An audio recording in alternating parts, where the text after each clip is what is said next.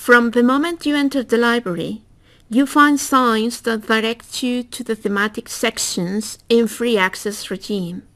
The information board at the entrance and the signs in the first hall will lead you to the ground and main floors.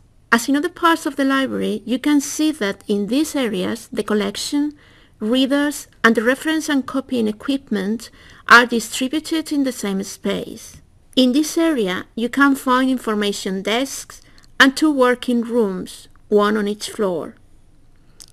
They are reserved study areas available on request, a library service offered to users generally from abroad.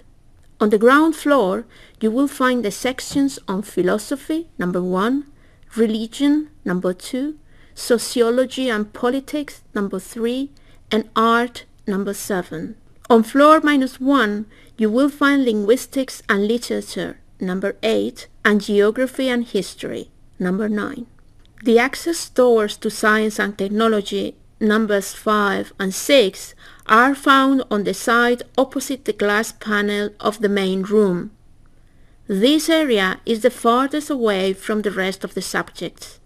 Notice that the beginning of each subject is reserved for publisher's series. This can be recognized by the yellow band on the spine labels of the books and by the thematic series title. The rest of the texts have a white spine label.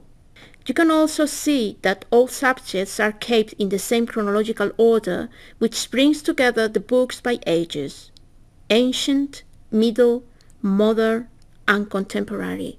In addition to the collection, we invite you to note some details designed for your convenience: mobile footstools, extendable shelves, tables with desk lighting, and connections for your mobile devices. There are also computers for consultation, trolleys for leaving books, and copier scanners which allow you to digitize and send copies to your email.